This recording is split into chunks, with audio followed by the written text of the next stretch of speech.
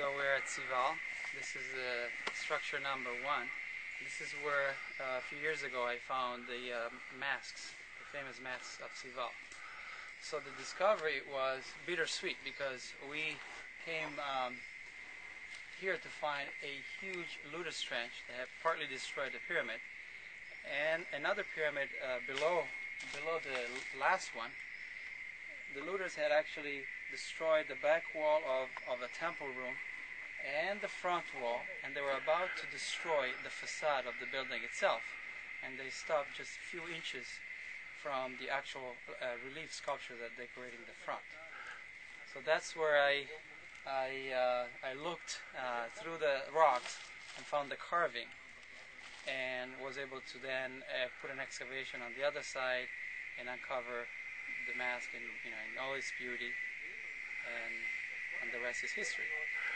Can you give us an idea of what the significance of that find is, and of Cival in general, in terms of its importance to Mayan archaeology?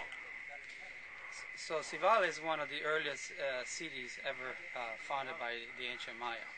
It starts around 900 BC, which is several centuries before any other major Maya city that we have surviving today as an archaeological site.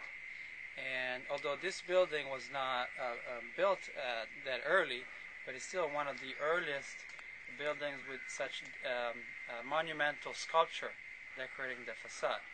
So it represents the face of a deity, presumably a storm god, decorating the side of the temple stairway.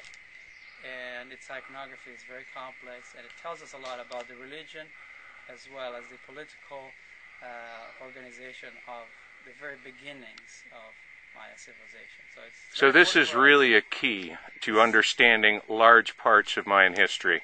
Yes, this is actually, this site itself as a whole is a key to understanding the beginnings of Maya civilization. Okay. And buildings like this one are extremely important because of the volume as well as the sophistication, architectural sophistication involved at this very early time. Something we did not imagine just a few years ago. And what are your objectives for the site? What do you hope to accomplish here?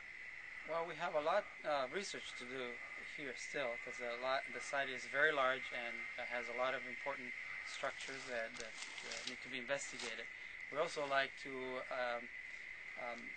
consolidate some of the buildings so that the people can visit and appreciate this site as one of the earliest Maya cities ever built. Okay. And so I'd like to consolidate the buildings, improve the roads a little bit, and make it a little easier to visit. Is there anything you can do about the mosquitoes? Nope, the mosquitoes come with the territory. That's part of the adventure. Okay, thank you.